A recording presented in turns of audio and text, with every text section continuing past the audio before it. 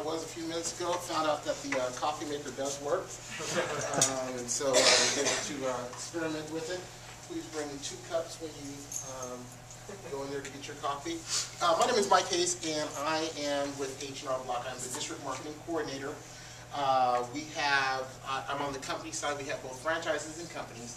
I cover the area from Roseville to Elk Grove, Dixon to South Lake Tahoe, and then I also support our Reno locations. And so if you guys are doing deals in the 2 states, California and Nevada, and you're wanting to connect your buyers with some great people to assist them in this, one of the most important processes of many of their lives, let me know. I'm going to talk to you guys about a couple things, but really I want to hear from you what questions you guys have. And as we kind of transition this, we've got about 45 minutes or so of time. I want to make this as interactive as possible. You don't need another person just kind of out here lecturing you about changes, and everybody's confused about tax laws. So I want to make this a great dialogue for us to talk about. I've been with H&R Block since about 2006. Started as a client prior to that. After my CPA caused me to get a nice little tax bill, I decided I'd go into H&R Block and see if they could help me. Ended up getting me some money back, and I was hooked with them from that point forward. Years later, after having a great experience with them, I decided I'd come and kind of hang my hat with them. I have a long history in being in business. I was in the real estate market back in the 80s boom, had a great time in the mortgage industry, and transitioned that knowledge over into taxes and really seeing how I can best help individuals take from complex situations, streamline them, make them understandable, and assist them in making some wise decisions. I'm a true believer that a more informed consumer makes wiser decisions, and so if we as whether realtors or tax professionals or professionals in general can help to educate our clients, then they're walking in that much further ahead, and so they don't get kind of finagled by a lot of paperwork or that type of thing, but we're able to kind of really help educate them to the point where they're better informed and they have a better understanding of the choices that they're making. Make sense? All right, you guys want to get started? Yes. Oh, you have a question already? I do. Excellent. Difference between the correct tax ramifications on a short sale versus a foreclosure. Okay. Excellent. Excellent question that we have. So his question was, what are the correct ramifications of a short sale versus a foreclosure? So there may or may not be a difference between the two, in that it starts off with whether or not there is a tax liability for the client. So is it the client's primary residence? That's the first thing that you want to ask. Is it their primary residence or their so it starts there. If it's rental property, there could be significant tax consequences for that particular buyer, whether it's a foreclosure or a short sale. Foreclosure or short sale basically comes down to, for those of you that know, a foreclosure is when the bank says or the lender says, you know what, you've defaulted on the loan that we provided to you, we're going to reclaim the property. In some instances, that's the only recourse that the lender has, is they can take the property, they can't go after the buyer, for their personal assets. And so that's what's called a non-recourse loan, and you guys are familiar with that. So they have the property that they can go out, recover that property, resell it.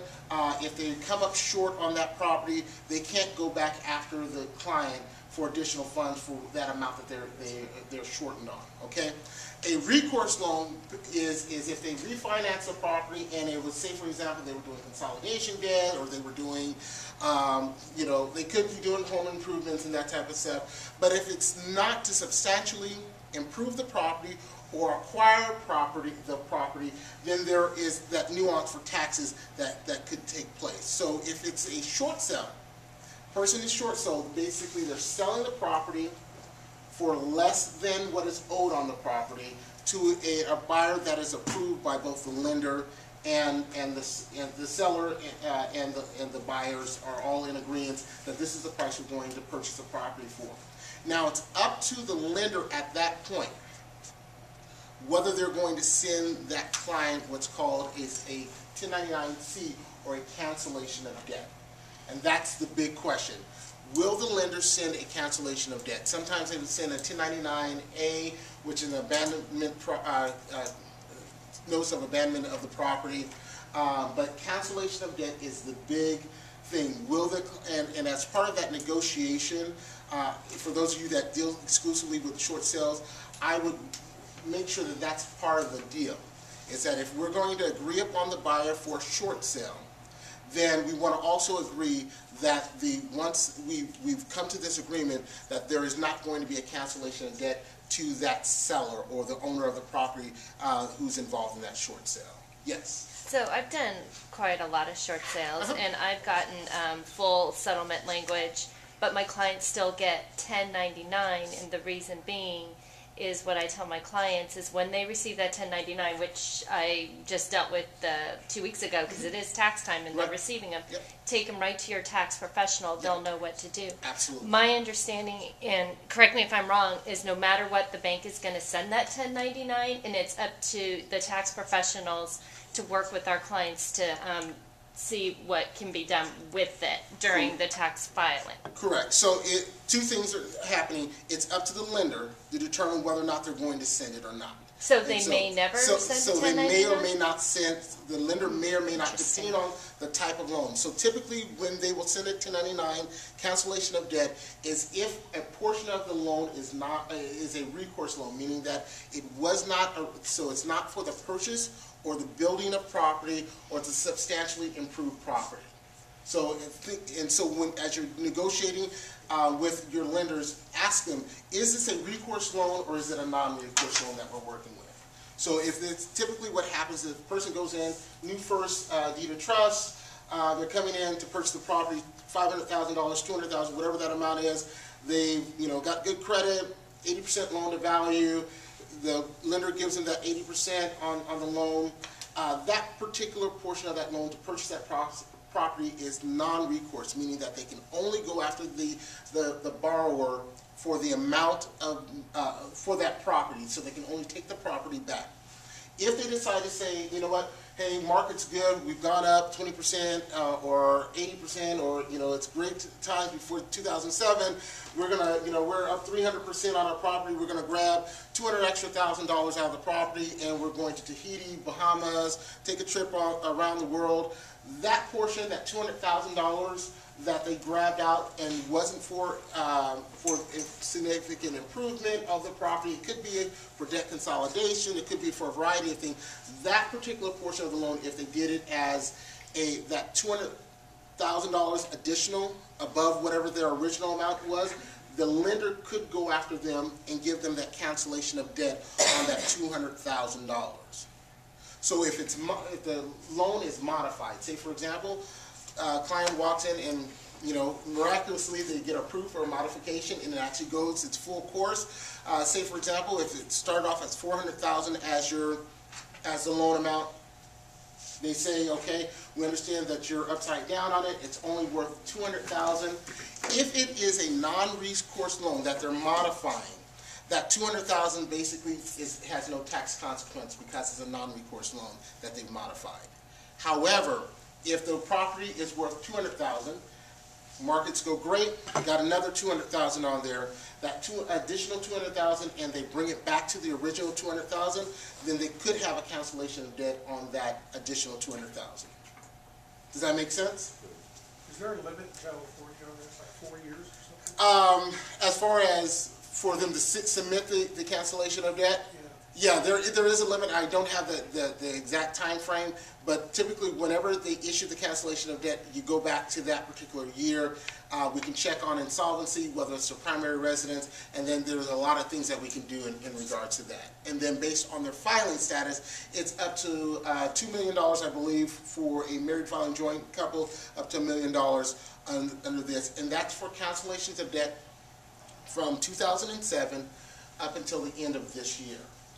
So if they're going to get modifications, they're going to do cancellations, you know, you think you have buyers that are potentially in trouble with their mortgages, they have until the end of this year before that Debt Relief Act expires, unless they extend it.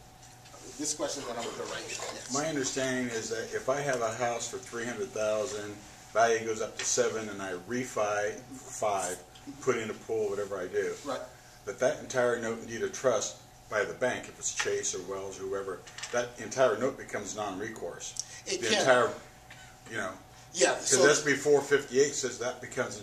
But you're saying from an accounting standpoint, when I file my taxes, you're going to break that into two pieces? correct. So how much of it? So we're going to look at what the basis, you know, a client has in the property. So how much ownership, how much of the pie do they actually own in the property? So if I put in $100,000 of my own money, and we're looking at that $500,000 as a, so we're going to automatically, it's down to $400,000. And then if that original loan for tax purposes was, say, you know, another $200,000 or something like that of a loan, then we're going to take $300,000 off of it. So $100 of my personal, which is the basis, $200,000 of the original loan to purchase the property, and then the other may be subject to the cancellation of debt, or for tax purposes of what we're going to, that they may have as additional income.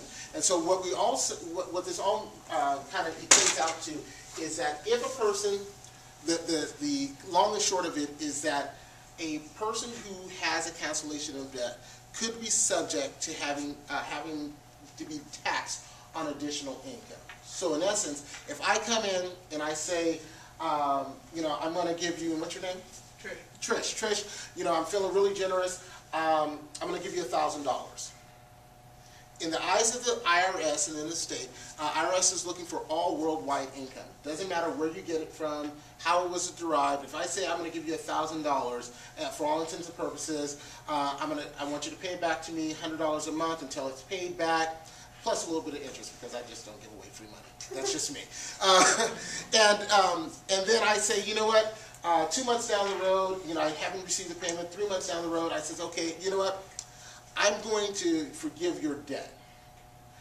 At the time that the loan was issued, there was a taxable consequence. There was money that was handed to Trish that the IRS says, you know what, hey, you received money, I want a piece of it, right? It should have been taxable at that point or for that tax year. At the point that I say, you know what, your debt is forgiven, it becomes income, whether she used it for a house, whether she used it for a car, whether she used it to pay, you know, to give to children. I would never give them to children, just me. But it's, you know, whatever she used it for, from an IRS standpoint, it should have been taxable, and it remains untaxable as income up until the point where it becomes canceled, and it says, okay, now this is a gain that you received, even though you may not have the house anymore, you may not have the purchases anymore, it's still something that should be taxed. And so, but based on the type of loan that it was and the type of property that was secured by it, may cancel out it being added as additional income. Now, Trish, I'm going to answer your question, and then. Well, it's sort of answered. I just got a loan mod. It became effective January. Okay. And they did do a huge principal reduction with the forgiveness, and in the contract they stated that. So, since this is 2013, so am I going to have to pay taxes on that principal reduction? First question is this your primary residence? Yes. This is a primary residence. So there are some set-asides, and it continues to be your primary residence today. So they're getting with your tax professional, we would take a look at a couple of things. A, whether you fall under the provisions of the Tax Relief Act. If you fall under that, then there's up to $2 million married filing jointly that we may be able to set aside for you for tax purposes. If it were rental property, then we would look at basic on your solvency, whether the fair market value of your property and all of your assets are, if they are greater than your outstanding debt plus the forgiveness, then you're considered solvent, meaning that you have more money, more assets than you have debt.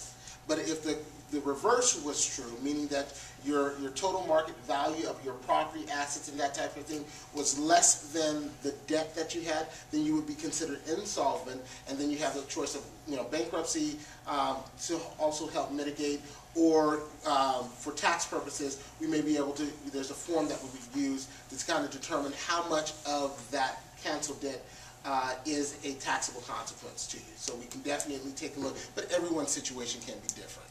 But that's not considered a gift, that's just a loan, correct? It's not a gift like for your parents giving you money or something. Correct. So independent person, parents can give money all the time, not me as a parent, I wouldn't do it. But if you felt so inclined to do it, go ahead, yes. So you're saying that the Debt Forgiveness Act applies to the differentiation upon monies owed and lost income from the bank on the shortfall under the Debt Forgiveness Act? Yeah, so it starts off with the primary residence. Yeah, I understand all that. I was unaware that if I owed $450,000 and they did a loan mod and the current market value is call it $300, and they take my principal down to $300 or $350, whatever we agreed to. Make it $350, it's easy. Yep. So there's a $100,000 shortfall. My impression always was on that loan mod that becomes a taxable event. But you're saying that modification in the loan mod falls under the Debt Forgiveness Act? It can, based on whether or not, so the lender will determine whether or not, or they will send a cancellation of debt. And so both answers could be correct, meaning that if they opt to, not to send you a cancellation of debt on that additional $100,000, then there's not a tax consequence for you. If they do opt to send it, then we would basically do a spreadsheet to determine whether or not if any of that money is a taxable event for the client, determine whether it's insolvency or under the Debt Forgiveness Act. We'll try both of those to determine, and then, or if they have bankruptcy. So those are the three. So what you're really saying is on the loan mod, people need to make sure they get a cancellation of the principal reduction as forgiveness of debt, or have that waived. So it's up to the lender to have it, if they want to have that waived, so meaning that they're not going to send a cancellation of debt. That's the most ideal. If they're unable to, if they have to send the cancellation of debt, then we'll make sure that they stay at in that property as their primary residence through the time that they get that cancellation of debt. I think what Jerry was asking about is, If I may, just a second. our understanding is if I have a house and I owe 5 and it sells for 3, so as a basis. If that goes to foreclosure, the Debt Relief Act does not apply, and I now have a $200,000 tax consequence. It really depends on if you were insolvent. If that's my primary residence. Right. And let's just forget insolvency. I'm not going to file a bankruptcy. Right. I'm not going to do any of that. I'm just walking from my house. Right. And it was my purchase money, so it's a non-recourse loan. Right. So my understanding is that $200,000 in a foreclosure, I'm going to have a tax consequence. Not necessarily. So if it's a non-recourse loan, they can only go after the property, not you personally. Yeah, but I still owe the government the difference between $500 and $300 in a foreclosure. The Debt Relief Act does not apply to a foreclosure. Correct. So what we would be able to do is then, as part of the Form 942, be able to take a look at where they are as part of their primary residence. So if they no longer are in the residence at the time of the cancellation, say for example, they came, put the notice on the door, and said, you know what, we're selling your house at auction. You may still have an opportunity to save that from being save that $200,000. So there's still opportunity there. So it's not an automatic. You owe $200,000 of additional income because it was foreclosed upon. Yes. Back to short sales again. There's different types of short sales. Correct. There's chaffas and there's regulars and there's all different kinds. Banks got all kinds of names for this stuff. Does that matter tax-wise? It doesn't. It's just it's whether or not there is a cancellation of debt issued, and that's what determines your tax consequence. Is that the lender says, hey, here's monies that we were unable to recover from the borrower, and so it's forgiven debt. Here, you deal with it from an income standpoint. I'm going to get her, and then I'll get to you. Question. I had a question. So that 200,000, if you get a loan mod, and you say that that needs to be taxed, it might need to be taxed, wouldn't that be spread out the rest of your loan? Because you have the rest of the loan to pay it off. So couldn't you break up that debt for over the next 20 years or whatever, the rest of your loan? Or you have to break it up? Typically what the lenders will do is at the point that they forgive the loan, it's a tax consequence at that point, because it's no longer a loan, it's no longer an amortized, or it's no longer a loan that's, it's not something that's tied in with the loan. It is a taxable consequence, as if the lender came in and says, okay, we modified your loan, here's $200,000 in cash. From an IRS state standpoint, that's earned or it's passive income that you receive and that you're going to have a tax consequence on. Okay. Yeah, it's not a way of So if you get a interest reduction, you go from 6.5 to 3.5. Is there any consequence for that? There, not necessarily, because what that says is, if I decide, you know, I was earning 10% on my investment in you, you know, and I decide I'm going to reduce my earnings by 5%, so taking it from 10% to 5%, that has no consequence on you. It's a benefit for you, however, it's how much I'm earning off of the money that I've already given to you. It's primarily, what is that principal amount that I gave, that $200,000 that I gave you, how much do I want to make on it? I can determine how much I want to earn So on that's the a money. better way to do it then. Correct. Because over the long run, if every one of us that goes in a signing, we see every day the house sold for 200. But over the 30 years that they paid off, they're going to spend 100,000 Right. or, you know, Right. just a lot more because they financed it. Right. So, Best to buy it in cash, but if you don't have it in cash, there's other options. Yes, quick question.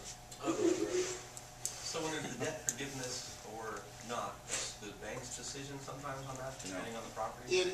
So the debt forgiveness is based on, in part for the lenders, so whether or not they issue you, based on their criteria, a cancellation of debt, which is a 1099-C Right, so cancellation. there's the A, B, and C 1099? Correct. And it's their choice of which one they're gonna send you? Well, it's based on their guidelines and the type of loan that it is. And so typically, Non-recourse, Yeah. purchase money deal? first right, so if closing. it's a non-recourse loan, then they should not be sending you out the cancellation of debt, because they can only go and attach the property for a non-recourse loan. Basically, it stops with the property. If there is, if Right, it's, so they can't go after you for the money, but they'll still report that as a loss to correct, the they're going to still report it as a loss. IRS. And then you have to pay the tax on it? Not for the non-recourse. That's where we're back to. Yeah, the The non-recourse. bank can do what, Correct. so does someone really negotiate that point pretty strong with their bonds? They can. So when I talk with people, clients about loan modifications, or if I'm talking with realtors, it's you know, with any loan, with any product, it's all about the negotiations. Your lender's going to say, here are the frameworks, here's our underwriting criteria, here's what you know, our legal guys have said. If they're wanting to make something happen, you know, so from a bank standpoint, they're not in, well, in years past, they're not in the rental game or the holding of property game. They're in the security of saying, you know what, let's get this property, put a loan on it, sell it on the secondary market, and let's make some additional money and put some more money into motion. So if they're not wanting to take that property back, the right person is going to negotiate appropriately to try to make sure that it's a win-win all the time. So yeah, it's a game. Yes. The second, Yes. the first is done. They're you know, they got the tax relief and all that from California for the first of this year. Yep. The second, now, once they decide to say, okay, we're going to accept X number of dollars at close of escrow and get rid of it for you. Yep. They can still come back after that, can they not? Yeah. Typically, the seconds are going to be non-recourse. I mean, they're going to be recourse loans, and so yeah, they can go after the lenders, or they can go after the borrowers individually. Does it matter when a person files bankruptcy and all of this? From a tax point of view, so it is. So there are bankruptcy laws that supersede everything. Once they go into bankruptcy, then no one, you know, they have that that protection from their property. And so it's really, from an IRS standpoint, it's once they've gotten out of the bankruptcy court, then what's left over, what was decided, and then there may be tax consequences as a result of that after bankruptcy, but bankruptcy kind of takes a primary seat. Is there a limit on the bankruptcy? If you close in, well, it's 213 now, so say 11, you have to file bankruptcy and close it, finish it. You finally get your short sale done at 13, does that matter? If it was not included as part of the bank, if it was included in the bankruptcy still has, so I'm not an attorney, so, but, you know, as I understand it, is everything stops until bankruptcy is taken care of, and with modification, we'll kind of go back into the bankruptcy what that ruling was. To amplify what you're saying, if you file a bankruptcy like a Chapter 7, and you get a discharge of debt, which most attorneys do in a BK, right, on the first and the second, unless you go back in and reaffirm, which most people do not, okay, once they file that bankruptcy, 4 years later they do a short sale, that has already, the remaining balances have already been discharged by the BK. Correct. Because sometimes a short sale lender will come back and say, I want money. It's like, hello, here's my bankruptcy order. Exactly. You can't stop this. Right. So, yeah, definitely. but on a regular, following up what Jerry said, on a regular short sale though, if I take owner occupied, so the second comes back and they're owed $100,000 and we give them $3,000 in escrow. Or my understanding is if we give them nothing, but they sign off and allow the deed to be transferred, under SB 458, for as long as that lasts, they can't come after me at all. Correct, as I understand it, correct. And now, and my understanding also is on investment properties, even though it hasn't been tried yet, that they're using the same law on investment properties, and the attorneys I talk to are saying, you know, someone's going to test it in court, but so far they've been going through.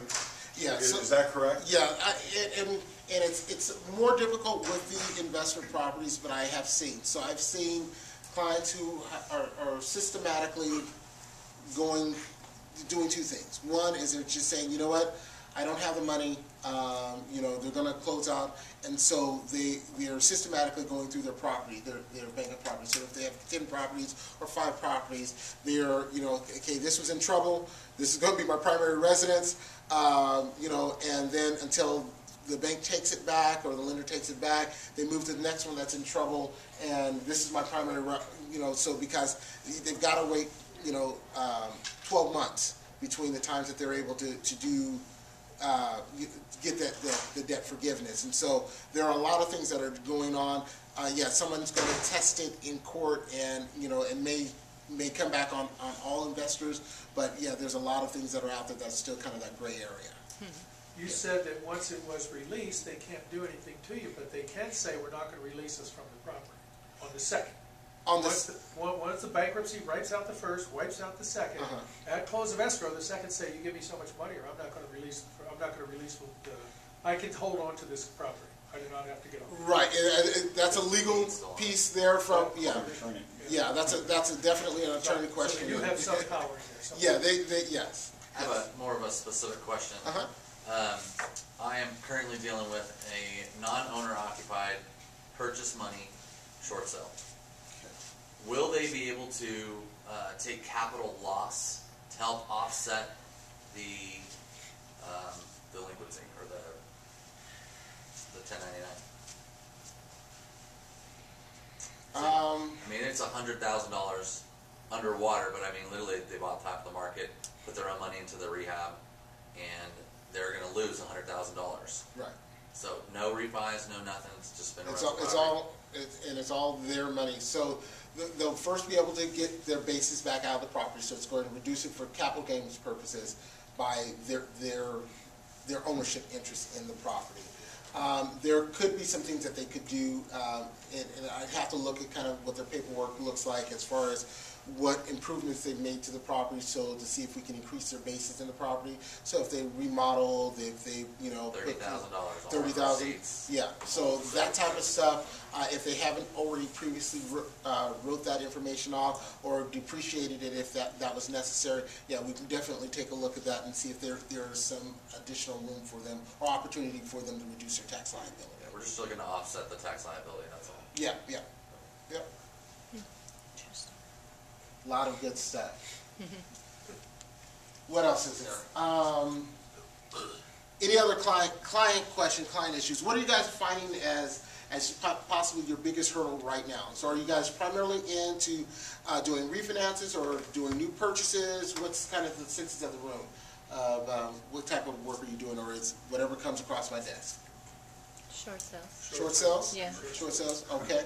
And then what have been some of the questions that you've had for your, or the clients have had for you as you're having those conversations, besides some of the ones that we talked about? Why is the bank doing this? Okay. Well, it doesn't make any sense. Right. You One know, of the biggest things I'd say from my perspective, and I've probably done 70 short sales over the last 5 years, is the difference between the delinquency and the debt forgiveness. yes. Why is there two? Like, how is that possible? So, You mean deficiency? Deficiency. Deficiency, Okay. that's what you meant, okay. yeah. So the deficiency and the debt forgiveness, and are you talking about from time frame, or there's difference in amounts? Just the fact that, like, it seems like it's a double taxation. You know, it's like a double-edged sword. It's like, I'm going to get hit this way or this way. Why is it? You know, there's supposed to be these things to help us as homeowners, of course. You know, it's always poor me, poor me. Right. Hey, you took out $300,000 and bought cars and boats and trips and whatever else you did. Right. But now it's poor you, poor you. Right. And, you know, for the most part, I consider myself pretty intelligent and well-read on this stuff, but that's always a question. It's always like, how come I'm going to get a 1099 plus they could possibly come after me further?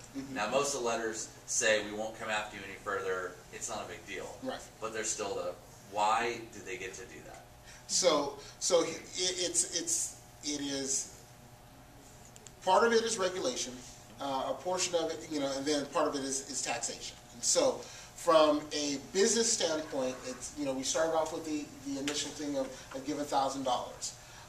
If I invest $1,000 or $100,000 or $1 million into an individual or secured by a piece of property, then from a tax point of view, I've got some write-offs as a business, as an individual business, to be able to say, you know what, I lost money in this particular deal, so I'm going to reduce my tax liability. So I may have, you know, lent to everybody in the room.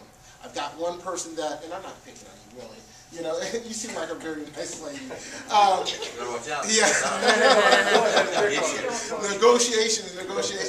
But my whole thing is, my plan is to make money. But I know the more money that I make off of all the loans that I have in the room, the IRS and the state are going to want a portion of my net earnings from it. And so after I paid my staff, after I paid, all my expenses, the IRS is saying, okay, whatever you have left over after all of your expenses, we want a piece of that pie. If I have a situation where I have one that defaults on, what I'm looking as a business or as a bank is to say, you know what, I've got this tax debt that's coming over here, but one of the recourses that I have is that this becomes no longer an income producing or an asset for me, but it becomes an expense. And so I'm going to, instead of me making $1 million, I'm going to reduce it by that, by that $1,000, and so now I'm at $999,999, and so, but from a taxing point of view, that reduces my tax liability. So that's the first thing.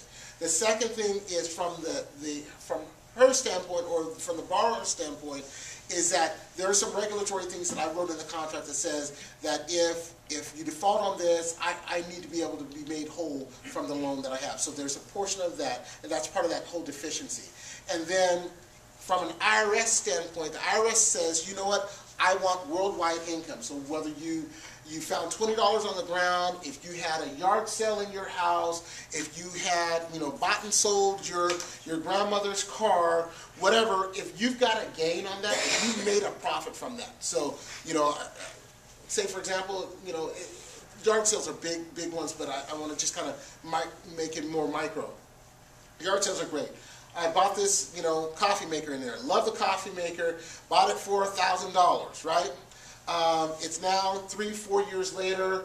I'm going to remodel my kitchen, and I got out the coffee maker.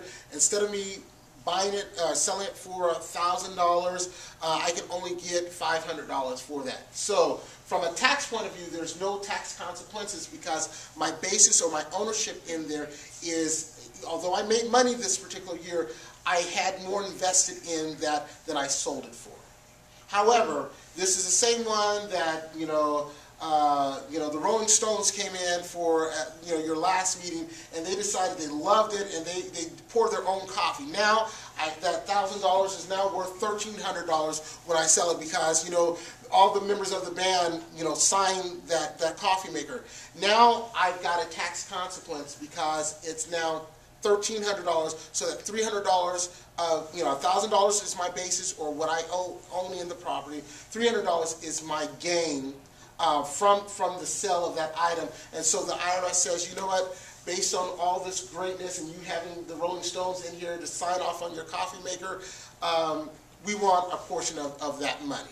And so those are the differences in there. One is from the regulatory side of I need to be made whole, and then from a personal side, the IRS is wanting any gains. And so if, for example, I did a loan on that particular coffee maker, and I didn't get the full value from that, and I said, I'm going to forgive you for that $1,300 that you should have paid me. Now the IRS is saying, you know what, you've got the coffee maker, so you've got the possession of the property, and now it's as if I gave you $1,300. Does that make sense? So IRS is always going to look for an opportunity to share in the benefits that you have. Aren't you glad about that? What a country, right? And then the state is not that far behind. But really it's all about how do we educate our clients? How do we connect with our clients? Because we've got clients who come from a variety of different backgrounds. So they've got socioeconomic backgrounds. They get into trouble for a variety of different reasons. So they did a refinance on their property. Just checking on time. They did a refinance on their property. They had to, a person got ill in their house. Children went off to college and had to pay for it. So there's a variety of reasons why a person may be at your desk and saying, you know what, it's time for me to either do a short sale or a modification. What are my options? I have clients that come to me annually. It could be a divorce, could be, spouse dying, a variety of things. And then how do we help to educate them on here are the options that you have. If you do A, then B happens. If you do C, then D happens. And being able to just kind of give them options, because if you've got options as a buyer, if you're informed as a buyer, you can say, you know what, this is the worst of the, better of two evils, or let me try this because this may work, and if this doesn't. And what we do at H&R Block is we kind of come alongside you and help to support you in this. And if many of you guys may have like workshops, or you guys have trainings, or you guys may take over a restaurant and say, hey, if you're interested in coming in and learning about short sales or foreclosures or how to avoid a foreclosure or how to negotiate with your bank, what we're able to do at no cost to you is actually come in and let you know about the tax ramifications of the decision that clients make. That way it's not just the realtor saying, you know what, check with your tax professional, and that's what we want you to say, check with your tax professional. But you have an independent person in there to help you explain some of those ramifications and answer some of those questions from a tax side versus from just a real estate side, and that's what we're here to assist and help you with. And so those are some of the things that are important to you. The other thing is that we also want to make sure that you as individual business owners, so many of you guys are either 1099, some of you may have W-2s and that type, that you're maximizing as a business your reducing your tax liability, and so you're taking the proper write-offs, that you're keeping your mileages if you're going to do standard mileage, or if you've done some major repairs and it's time to do actual mileage, making sure that you're keeping your receipts and you've got a log. Here's my biggest thing that I like to share with independent business owners is that your documentation is your key. So whether you use a calendar, whether you use a smartphone, iPad, tablet, or computer system, keep records, keep consistent records throughout all 12 months of the year. If the IRS or the state question anything, whether it comes down to your deductions or what you claim as income and that type of thing, your records are the key. They can only go through your records to determine, what is accurate. And let me tell you, bar none, every single year, tax laws change. Absolutely, positively, every year. What was good last year doesn't necessarily make it good this year. And making sure that you've got people that constantly look and review the tax code constantly throughout the course of the year as changes happen and can interpret those. H&R Block does that. And we look for opportunities to kind of share and educate and make sure that you have everything that you need to be successful. So if you've got rental properties, making sure that, that as you're going to visit those rental properties that you're keeping track of your mileage, because that becomes a write-off for you. As you're doing repairs to those properties, that you're keeping track of them. And so if, God forbid, there's a fire in that property or in your primary residence and you lose all your receipts, have an external source. Could be a DVD, could be a thumb drive, something that you put into a safety deposit box, so that if you and again, you've got cloud systems, iCloud, you've got a ton of different places where you can save your documents to an external place, so that if ever we hope that you don't get audited, but chances are in your lifetime you're going to be audited, and guess what? If you've been audited once, guess what? The chances of you getting audited twice, just a little bit better. Yes. I have to share a story that happened to my sister and her husband, who had a rental property in San Ramon. And they were renting another property, and they had their, used to be their primary residence. They were renting. They went to their tax professional, was an H&R Block, and they wrote off all the expenses as far as with the time they did for rental, any expense they could find. They got audited because they weren't a licensed realtor, because they collected all their rental income, and their tax advisor did not tell them this, and they got audited the first year, and then they got audited every year that they rented, and it was a huge tax bill where they started levying their account, putting liens on their accounts and everything. I never knew that. That's why I wanted to share with y'all, because sometimes our relatives see us as realtors having these rental properties and managing them ourselves, and we go and write off all these expenses and such, and they think they can do the same thing, but they can't because they're not licensed realtors. And one of the questions that is asked is, are you a licensed professional real estate agent? Or are you licensed? And while a person, and that could be some of the education that you provide to your clients, is that if they're interested in getting in, so we have a lot of people who are licensed contractors, can't drive a nail in through paper.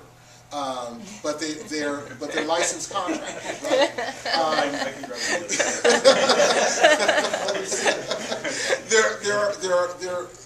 And for some people, it's a great opportunity for them to take, go to a city college or get their license, a real estate license, so they're able to run their business like a business. And so they're able to take those, and so they don't run into trouble like that. And so it's based on the amount of property that they have and what they're looking at doing, and if they can see the big picture. It doesn't mean that they're going to be competition for you, but it means that, again, you come alongside them and say, hey, let me help to educate you so that you're able to handle your property. So if you come to us as a client, we're gonna walk you through your tax situation, let you know why you have a balance due or why you've got a refund. What causes that? We're going to go through your Schedule C if you qualify for a Schedule C and say, hey, here's some things. Here's what you're doing in advertising. Here's what you're doing with your mileage. Here's what you're doing with the perks that you're giving to clients. Here's what you're doing with meals, and being able to help you understand, here's how you can greater maximize what you're doing and minimize your tax liability within the confines of the law. We have a maximum refund guarantee, which means that no one's going to be able to give you a greater refund or minimize your tax liability legally than what we were able to do. We stand by the work that we do. And then we also have what's called peace of mind, which is that if the IRS or the state, because they change laws all the time, ever disagree with our findings on a return, for $35, we'll not only pay the penalties and interest as part of our standard guarantee, but we'll pay up to $5,500 of actual money that you receive for underpayment of penalty if the IRS or the state disagrees with us. And so there's nobody out there that stands by the product, by their service, than H&R Block. And so the other thing that, and a little piece of, do I have something there? We have a variety of different things that we do. One of them is that if I'm not looking to take you away from your CPA or Aunt Susie who does your taxes all the time, but what I would like to do is I'd like to give you an invitation to come see me or one of my tax professionals to do what we call as a second look. It's like going to a doctor and getting a second opinion. We'll review at no cost to you your tax return, your business returns. If you have, we do everything from 1040 EZ, student, dependent returns to Fortune 500 companies and everything in between. So we do LLCs, corporations, S corps, C corps, limited liability partnerships, etc. Trust. If you've got whatever your tax situation, we can handle it, and we'll review your taxes. Cost you nothing. And often we find a lot of money that has been left on the table. If nothing else, we've found better ways to educate you on what you're doing. So if you've got a good system and plan, I love when I see a tax attorney, CPA, or tax preparer who I review your return and it's absolutely done. It means that my industry is winning. We're doing what we need to do for you as a client. But when I see that there's opportunities for improvement, it helps me to better educate you so that when you go back to that CPA, that tax attorney, that tax preparer, Aunt Sue, over Thanksgiving holiday, that you can ask her those detailed questions that I provide to you to make sure that you're maximizing what you're able to do. And then we do quarterly times where you can come in, again, at no cost, say, here's where I am with my quarterly payments, what else can I do? I'm looking at closing a big deal here. I know I'm going to have a big tax consequence. How does that quarterly payments work, and make sure that I don't get taxed or penalized for making too much in one quarter over another quarter. Definitely a great opportunity for you to give us a call. We're open year-round. Many of our offices in this area, probably closest to you would be our Folsom location, which is at 711 East Bidwell in the Commonwealth Shopping Center. We have also down Sunrise at Greenback and back of the Beach Hut Deli. I know you guys know where the Beach Hut Deli is. On Fair Oaks or Greenback, Fair Oaks by Sunrise. We have a premium office there. We've got Roseville offices. We have Elk Grove offices in Midtown. And so love the opportunity. Two things. One is to serve you. Better serve you for your clients. So being able to have that independent third person that can come in and help you to educate your clients. Secondly, we want to help your clients as well. And so as they're looking at saying, you know what, do we need to start over? Or am I ready to buy again? That type of stuff. From a taxing point of view, we'll make sure that their tax situation is together. Even if they're ready to file bankruptcy, one of the things to know is that in order for you to get approved for bankruptcy, your taxes have got to have been filed and completed prior to the bankruptcy. And so we help the clients, kind of get up, hey, I haven't filed in 9 years. We can take care of you. Okay? Any further questions? Well, I thank you guys so much for your time, so attentiveness and great questions. And I've got business cards up here. I've got candy. I brought you with candy. And then we also do drop-off envelopes. And so if you're too busy, real estate market's got you. You can drop off information at our office. We keep it very secure. Take care, review it for you, give you a call, let you know that it's done. You can start a return online, finish it in the office, start in the office, finish it online, or you can Skype your tax professional. And so however you want to be served, we're here to serve you. I'm Mike Hayes and with H&R Block, and you've got people. Thank you.